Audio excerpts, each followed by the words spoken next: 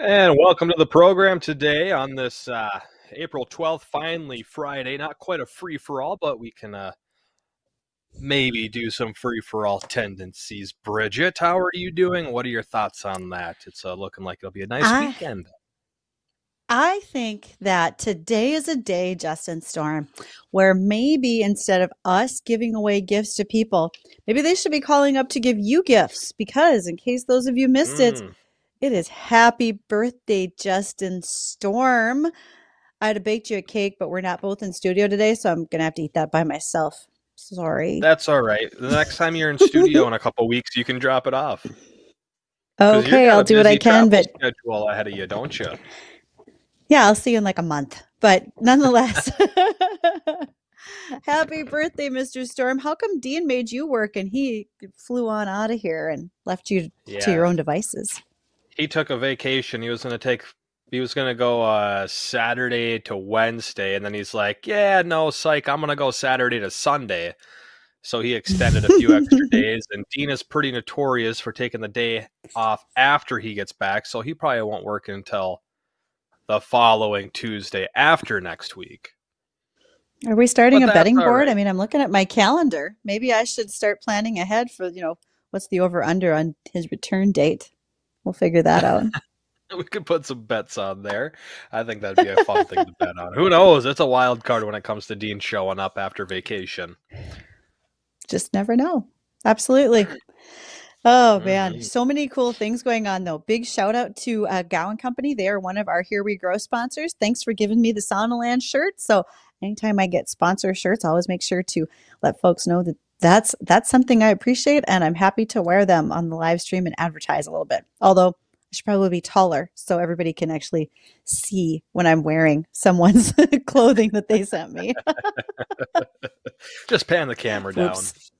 Yeah, it'll be fine. It'll be fine. So, Yeah, that's all by the right. way, what birthday weather did you get today? It's pretty nice out there, I think.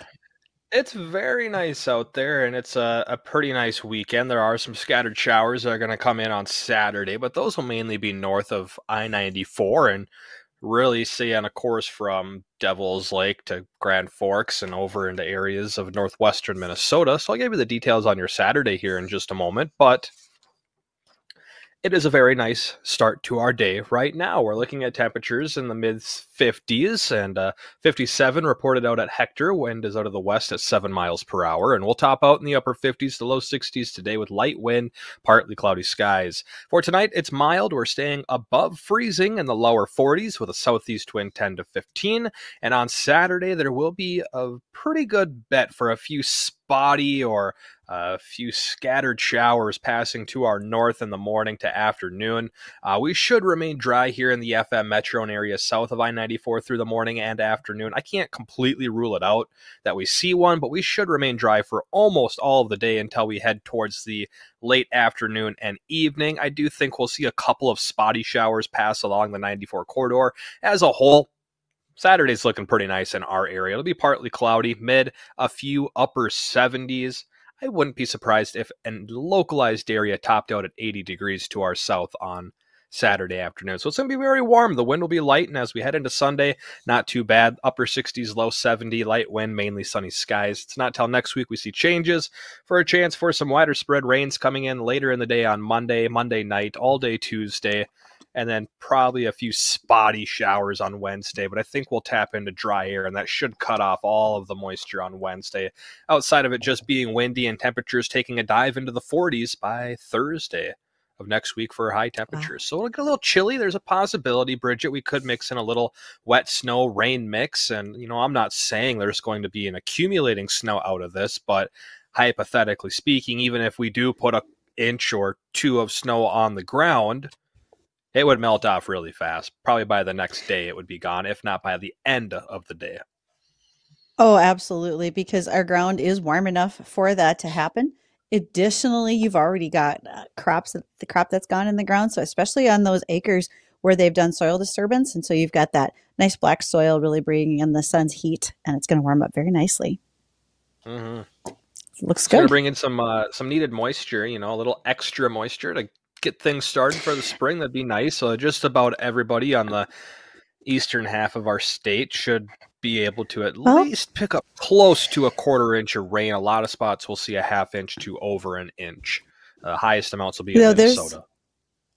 you've got some folks that are feeling really good about their moisture situation. They'd be okay if it waited a little bit so they could get the crop planted. Again, Phil out in Western Cass County was quick to point out that he had wanted a forecast midweek because he wanted to know if he should be planting wheat this weekend. And he's gonna, as far as I know, so he gets his wheat in the ground before we get the rainfall. On the flip side of that, last summer you saw some areas through the traditional Midwestern states, all the I states and into Ohio, that were running kind of dry. Well, believe it or not, Ohio right now, I talked to a farmer friend out there this morning. They've had 4 inches of rain in the last 2 weeks. It's a little damp in Ohio. They would like to plant a Yeah, crop and they are not there yet. it's a little wet for them, but they got another round of showers coming through. What is that? The Soon? 18th Somewhere or 19th? soon? Sometime next week. That storm system that's going to rip through our area the beginning of next week will eventually make its way to the East Coast by Thursday into Friday. And that'll bring another line of showers and storms across areas, Illinois over towards Indiana and Ohio. Areas south of there could get a little line of some thunderstorms to pass through there. That could be on the strong to severe side. So definitely a good rainmaker before crops start to come up. And you know what? We're going to be good with that. Let's get that crop out of the ground. Let's get it moving fast. And also let's get those pastures to start showing a little bit of green. I think as you go south of I-94, you're probably seeing that. By the way, if anybody wants to be sending us photos of what it's looking like out there, you're getting some greened up pastures, etc., you can feel free to send them to us, either ag or weather@flagfamily.com. Those are our emails. You can give us a call on the Red Wing Shoe line, 701-293-9000. And when you send us those pictures, we'll put them on our live stream, which runs on our pages on Facebook, YouTube, and Acres TV. So any of the above, we'd love to have you join in. But right now, my lawn, it's a little spotty yet. It's not quite there. We'll get there. Yeah, mine's coming in pretty nice so far up in Grand Forks. There are some areas that are more green than my yard and other areas that are a lot more dead still, but I'd say it's coming along pretty nice. I was thinking about picking up some fertilizer and throwing it on tomorrow afternoon or something, or maybe Sunday afternoon and throwing some fertilizer on there for some rain on Monday. Let me just get this straight because it is happy birthday, Justin Storm. And you're going to get fertilizer. Are you going to go just get a load of crap, or you're just going to actually get fertilizer instead? I thought I'd check which one you're getting. I'm going to get some Scott's Granules, the triple action All right. fertilizer. Go big or go home. Well, yeah, we got to prevent the emergence of all the nasties and feed the lawn, feed it. Let them There we go. We'll see how. I'm not Irish enough to pull that one off. The downside of fertilizing your lawn that much is all the mowing you're going to have to do. You may want to invest in a mini baler or some small cows, maybe some Highlanders or something that could keep the grass down for you. Here's the thing. We got a gas mower, and it's not. It does a good job, but by no means would I say that it's a really good mower. I mean, it sucks, but it doesn't suck that well. And the lifting, to set the height, it works. But I've been thinking about getting one of those electric mowers because, our yard's not the greatest, or not the largest, I should say. It's nothing an electric mower couldn't handle.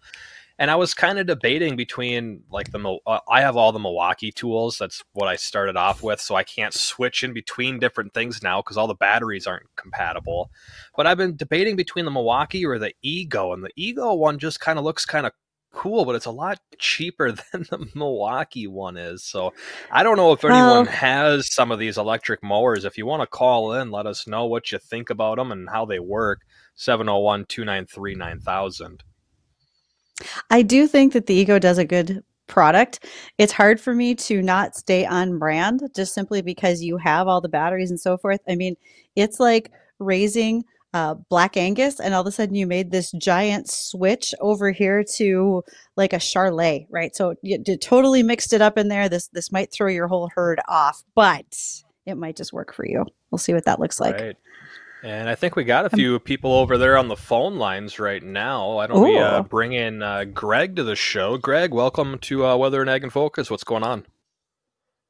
Yeah, howdy. Yeah, here's an old farmer trick as far as putting fertilizer and stuff on your city lawn. Dad used to like to go out early in the morning when there was dew on the ground, and then he said you could see your wagon wheel tracks. He used to have a roller spreader, a little one spreader with two wheels on it, and he'd load it up with weed and feed and fertilizer, and then he'd say you get out there early in the morning when there was dew, and he said you could see where you've been. Otherwise, because you go up and down, you kind of lose track where you're. But if you could see where the wheels were, you had an idea, so you didn't overspread or overseed, whatever. Or he said if it was in the afternoon, like you're going to do, he said just take a garden hose and just spray the lawn. And he said then just jump on your spreader or whatever. If you got a broadcast spreader that you push, just spray the lawn in the afternoon, and then you can see where the wheels were and see where you've covered and where you haven't covered. So, hey, right on. Well, appreciate the tip there, Greg. Thanks for calling in and sharing that. Might have to try that out. We got John on line 2. I got a couple open lines if you want to sneak in here, 701-293-9000. John, welcome to the show. What's going on, man? Happy birthday. Hey, thanks, John. I got a dump truck full of crap if you need some fertilizer. You drive her up north and you can unload it, I guess. Yeah, you gotta guess which house is mine, though. You gotta guess. Like I say, you'll have to spread it yourself, there, buddy. Yeah, you just pick a random house and we'll call it mine. All right. Yeah, exactly. I know where Dean's house is, so you can't pull that one on me. I can tell you that. We'll drop it off at his house then. He's gone for a week. That'd be a nice little welcome home present. Oh my. So I want to ask you that question. You know me, I'm always dinging around with small engine stuff. Why is your mower a piece of crap in your eyes? What's wrong with it? Well, it's just an old little lawnmower. It's nothing special. We got it on the side of the berm on berm cleanup week a couple years ago. See, those are great mowers. I mean, it gets the job done, but I mean, well, maybe but if just you don't not sharpen quite the the one blade I or would change like. the oil, like Jay Thomas, my snowblower hasn't had the oil changed since I bought it. Wait. So you're telling me you have to change the oil on your lawnmowers, John? Yeah, that's a good idea if you want them to last. Same with sharpening the blade. Otherwise you're making those ragged cuts. The other thing that people don't realize, and they call me the grass Nazi in Fargo for a reason, but excessive long grass is not good, but excessive short grass is also not good. Bridgette can back me up on this. This is related to overgrazing. It will, and it'll have nothing but weeds left for you. Exactly, because weeds will grow way faster than grass will, especially grass that's at about, say, right around 3 inch, maybe 3.5 if we start into a dry spell, because you're shaving the roots of the grass, and that helps the grass. Yeah, I like to keep ours about 2.5, 3 inches, but appreciate the phone call, John. We got to get rolling, but thanks for listening. Thanks for calling. Bridgette, you had a listener comment, didn't you? I do. And in fact, Addison recorded it. So Addison, could you do that for us, please? Yeah, I had a caller who called in a couple minutes ago. He just wanted to say happy birthday, Justin, and to pass along this special message for you.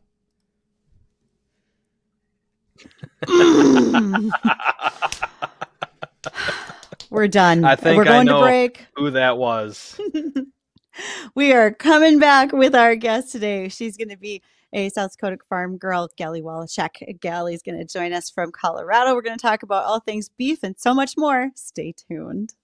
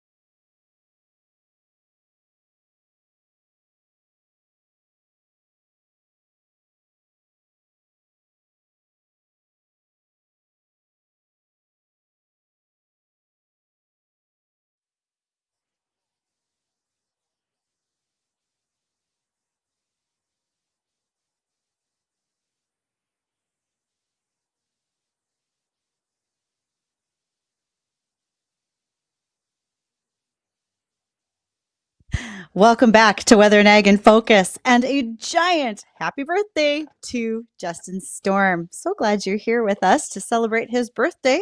And we've had so many listener contributions today. One of them, I got a message from someone who is down in South Dakota, up on I-29, said east of Sioux Falls, they intend that corn, at least on one farm, will all be planted by Thursday of next week. Soil temperatures there at about 49 degrees.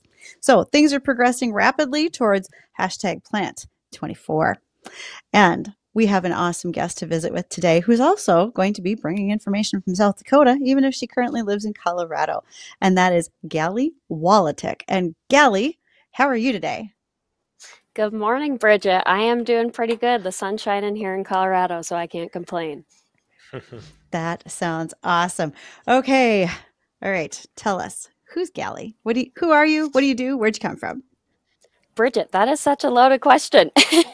So, yes, I'm Galle Waletich. I grew up outside of Eden, South Dakota, on my family's farm.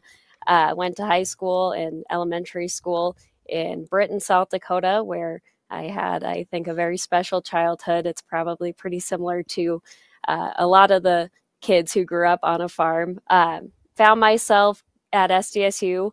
I don't know if you can see behind me, Bridgette. I was going to take this video call from a conference room, but I can't miss an opportunity to say go Jacks. So ended up at SDSU and found myself here in Colorado at the NCBA office. Okay, so I also am making sure that you can see my picture behind me too, because if we're going to have this discussion, there's going to be plenty of state school affiliations. How's that? That's right. Yes. Well, I have a little bit to brag about this year, so I'm happy to talk football. And rightfully so, you should. Now, as a kid growing up in South Dakota, where were you headed? Did you always think you'd be getting back into the livestock industry? So no, I didn't. I grew up on a farm, showed sheep, pigs, cattle, whatever in 4-H.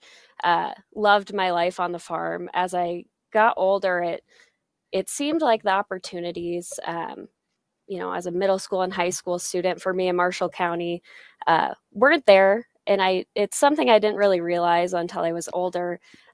We didn't have an FFA program at Britten's high school. We didn't have an ag program. And so, children are sponges. And what I found my passions in were athletics, our FACS classes, whether that's home ec or our Pro Start program, and started kind of leaning into more of the event planning, hospitality, restaurant side of what I was learning. And so after graduating from Bridgette, I went to South Dakota State. I didn't really fully have a plan besides the fact that I wanted to be on the cheer team.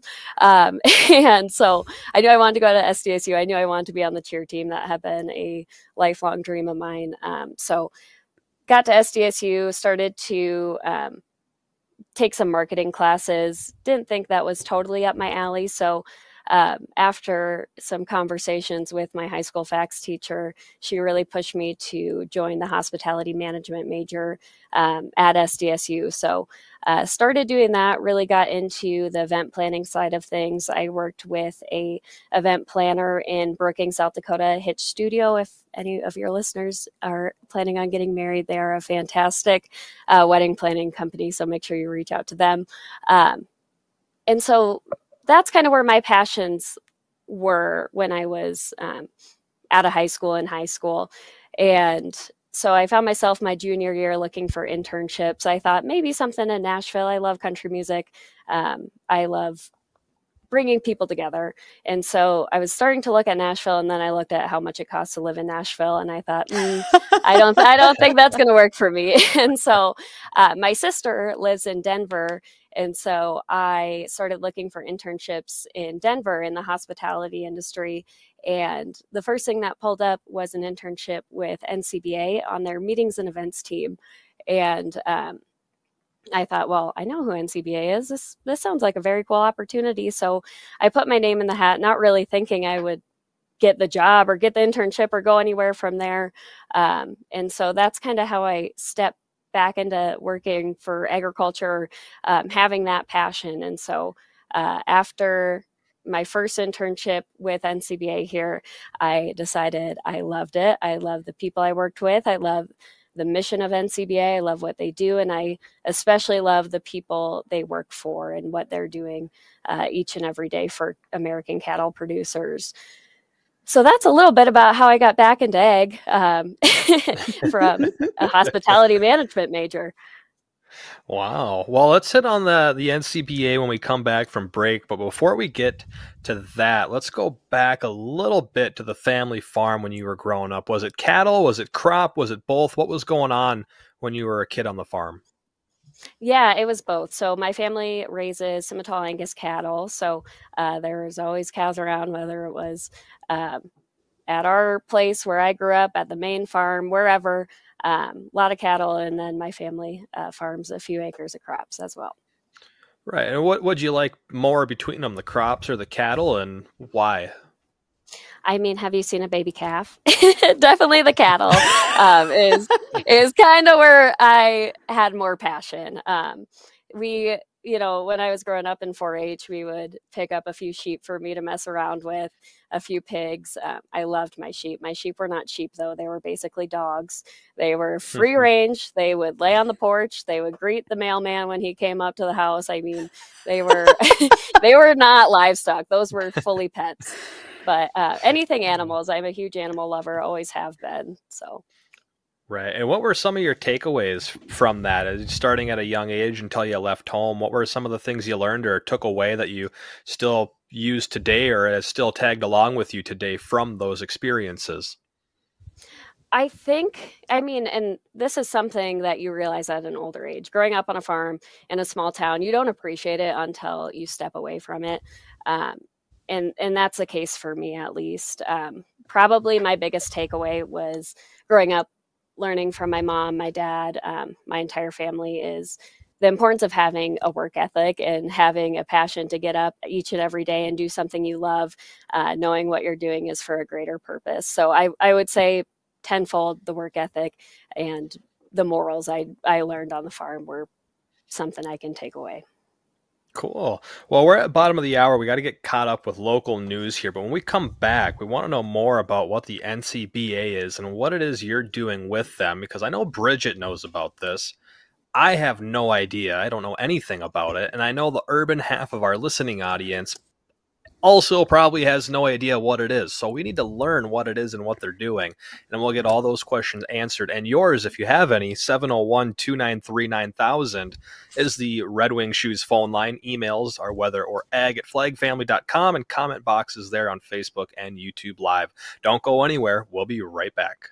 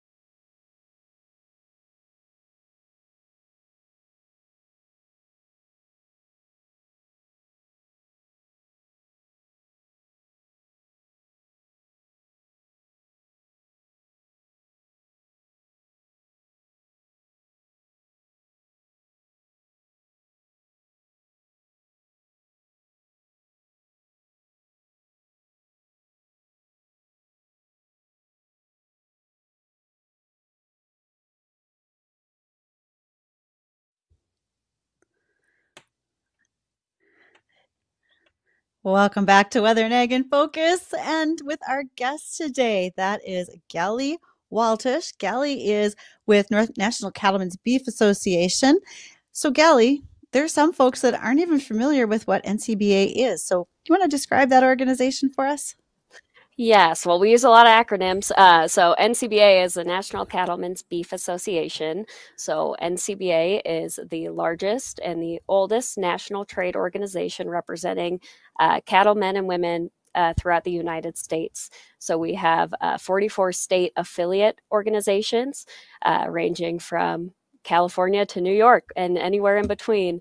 The reason we don't have all 50 is because not all 50 states have a state cattlemen's organization. They bring us our policy and tell us what we need to work on, and our membership leads our direction in Washington, D.C., where we have a full staff, fully equipped on their issues that they focus on in order to make sure what's happening in D.C. is the direction that American cattle producers want to see.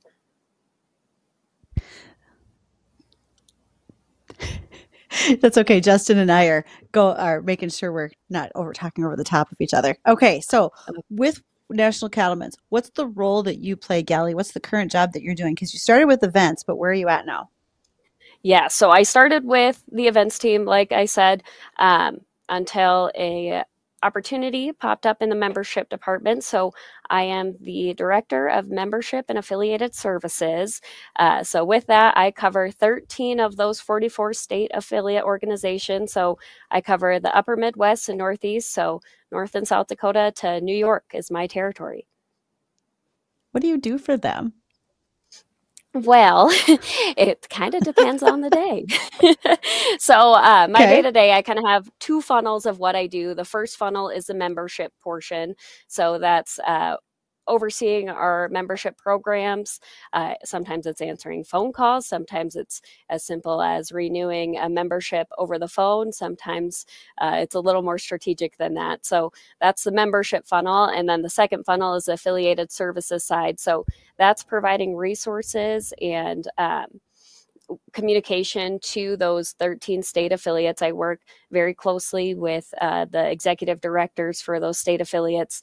And that's kind of the same thing. It depends on the day what the request is and what they need from NCBA. But my main goal here is to be a resource for our state associations to make sure we're doing what they want us to be doing.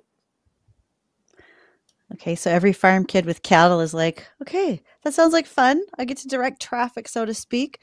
But what's your travel schedule like, Galle? Because you and I know each other well enough that I know that your suitcase has some dents and miles on it. It does, probably as many as yours, Bridgette. Yeah, so last year, I think I had 48 flights booked through United, and so I had a handful of other airlines, but it's a few times a month, typically. I am on the road, whether I'm in Illinois, whether I'm in Pennsylvania, or whether I'm in North Dakota. So I try to hit all of my 13 state affiliates at least once, throw a few NCBA sponsored events in there too. I'm on the road quite a bit, which I thoroughly enjoy it. That's where I get to go and see the people who invest in membership with NCBA, the people who are working every day on the farm, and then they can tell me if we're doing the right thing, or maybe we need to take a look at how we're operating. So it's my favorite part of my job is being on the road. So that's actually kind of leads to the question is, if you're working for NCBA and they're a producer-led organization, how do you affect a producer on a daily basis? Or how does the organization do that, if you think about it? Yeah, so I mean, number one would just be political insurance. You can go to ncba.org and take a look at our policy book to see what it is we're working on. I do want to mention how NCBA drafts policy is very unique. So our 44 state affiliates bring forth the policy passed through their state organization. They bring it to NCBA, where it's broken into 1 to 7 different committees, where in those committee meetings are our 44 organizations and some of our councils and national breed affiliates. Everything is looked at, discussed, voted on there. It's brought to the board of directors meeting where, again, in the room, all those 44 state affiliates, councils, breed affiliates, etc., are there to vote on the policy. And after that, it is sent out in a ballot to every single NCBA member. So anything we're working on is truly coming from the grassroots level. It's not anyone here in our NCBA office, whether it's Denver, DC, deciding what it is we're working on. It's coming directly from those cattle producers in the states that have state cattlemen's organizations. So that's one way you can look at it. Anything that we're working on is passed and approved and discussed by real working cattle producers, not those of us sitting in this office. But then another way NCBA works for our members is we have a pretty hefty member benefits program where you can save thousands of dollars on either equipment, propane, tons of different member benefits. I mean, we have 12 different companies, so it's hard to remember all of those, but that's a few ways that we affect working cattle producers. So, from things that you're hearing from producers in your states, what are some of the things that they're asking for or they're talking about? And of that, is any of it contained to the Farm Bill that's awaited in the distance? Farm Bill is definitely top of conversation, and we'll see how long it is top of conversation if it can get passed through that process. So we're kind of sitting there waiting on that. But I am going to defer any policy conversations to our Washington, D.C. office, because they are the ones fully equipped to talk about those. And there's things that go over my head when it comes to the nerds and outers of all things policy. I see. Well, how about things in the past then, from say 5 to 10 years down the road? What are some changes that NCBA has been responsible for when it comes to cattle producers? Getting WOTUS off the table again for when the Biden administration reintroduced that old rule and took away the previous Trump WOTUS is probably our most recent big win. And that is WOTUS, by the way. Oh, go ahead, Bridgette. WOTUS, by the way, is the waters of the U.S. So we want to make sure we define that. And yeah, Mary Thomas Hart, she is chief. I think she's chief counsel for NCBA and the work that she did with governmental affairs.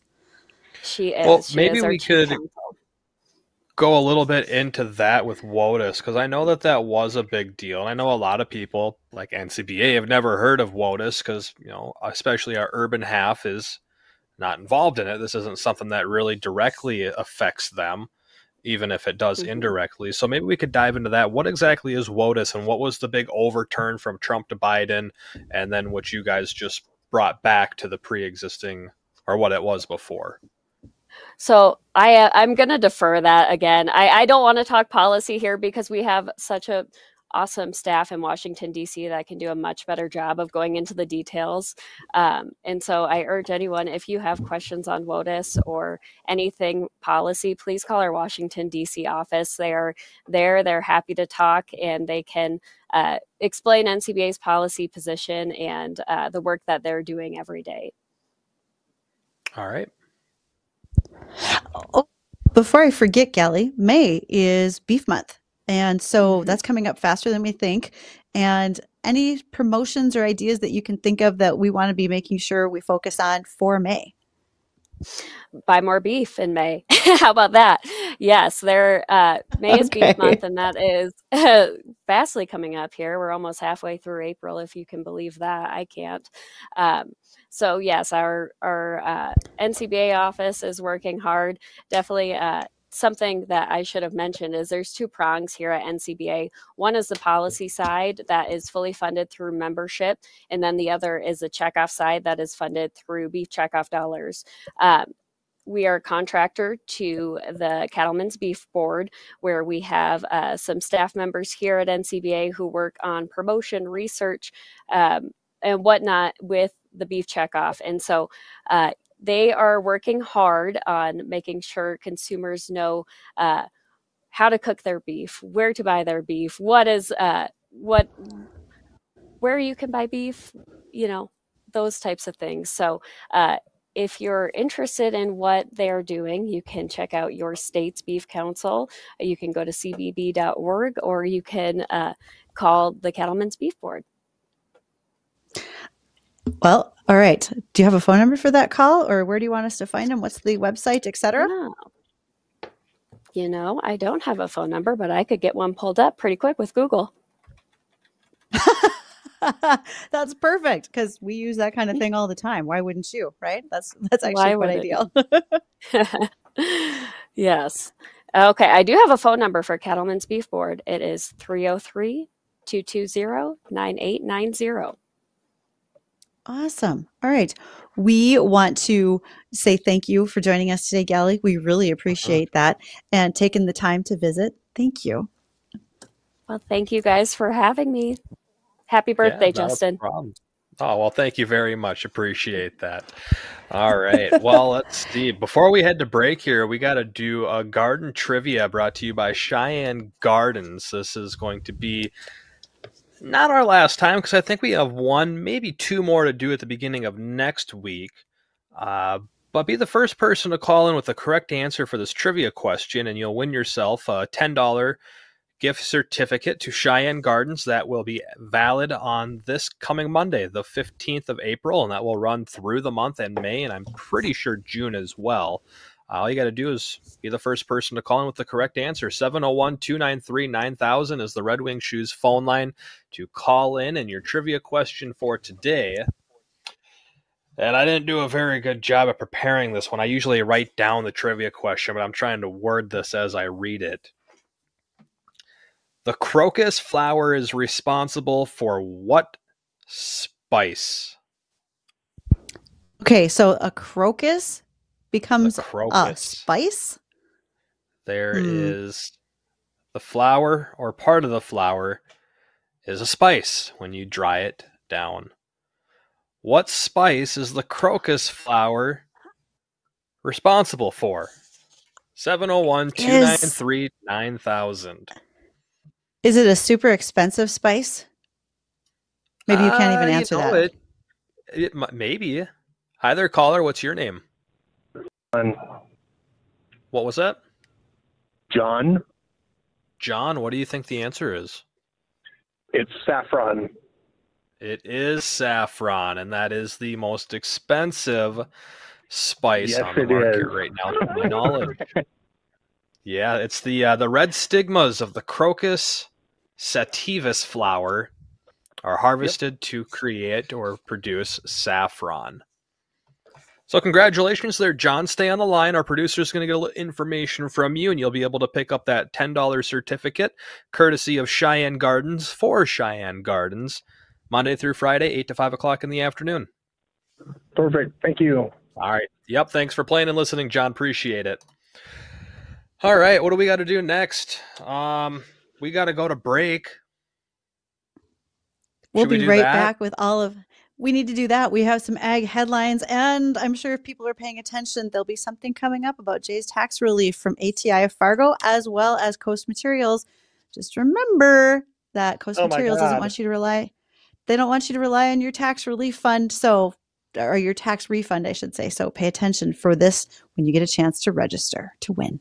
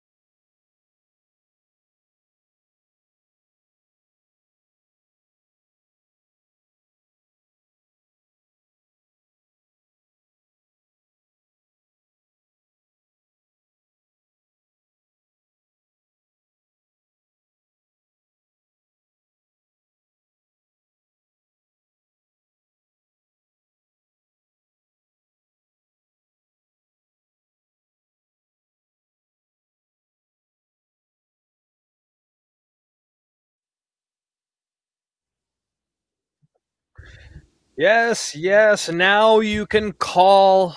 This is the correct time to be calling the Red Wing Shoes shoe line. 701-293-9000. We're doing Jay's tax relief and be caller number 7 to win. Hi there, John. Sorry you're not number 7. Hi there, caller. You're number 2. Caller, you're number 3, 4. Caller number 5. Oh, that's caller number 5. Sorry. Caller number 6. Sorry, you're caller number 8. We'll go back one. Here's caller number 7. Hi there, what's your name? Hi, this is Jim. Jim. You're caller number 7. Congratulations. You're getting qualified to win $1,000 courtesy of Jay's Tax Relief. Well, outstanding. Appreciate that. Yes, no problem. Thanks for listening. Hey, if you do end up winning this $1,000, what would you use it on? I'd probably take you guys all out to lunch.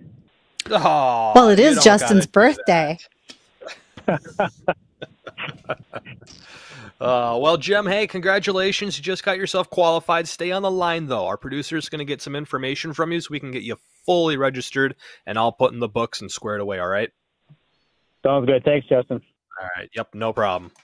There we go. Congratulations, Jim. That was Jay's Tax Relief. We're doing that for the rest of the month. You'll hear the Q call thingy. When you hear it, you call. Sometime between 7, 10 o'clock, 1 o'clock, and 4 o'clock hours. You'll hear that Q to call sounder. And don't get it mixed up with the promo. I always get a good chuckle when the promo plays, and I just see the phone lines lighting up. Not quite that one. Nope, not quite that one. Well, let's see. What do we got? We got some ag topics to get to still for this afternoon, Bridgette. And we do. So first of all, a big thank you to Morton Buildings for bringing those headlines to us every day. mortonbuildings.com/careers. They're waiting for you to go check them out. They do indeed have a lot of openings for folks. They want to give you job advancement. They want to help you be a part of a 100% employee-owned team. They have great pay, benefits, such as quarterly bonuses, trips to other communities like Jamaica. Well, it's a whole country, not a community. But they want to give you places to go, people to see, things to do, and help you bring them and their plans for great buildings to life for those who are their customers. So check out mortonbuildings.com/careers. Now, a little fun thing. North Dakota raises a whole lot of soybeans. In fact, the whole region does. But North Dakota is going to have 2 new soybean crush plants. One is recently online, another soon to come. And one of the things that can happen after that soybean oil is crushed is the pulp is left, the soybean meal. And that meal can actually be used in a firefighting foam. There is a change in the formulation of that foam. Folks don't want to see some of these forever chemicals, the PFAS products in them. And so in order to make that changeover, Wisconsin, their soybean association has been working with some other companies to come up with a plan. They're currently using a soy flour for the foam, but they intend to switch that to a soy meal.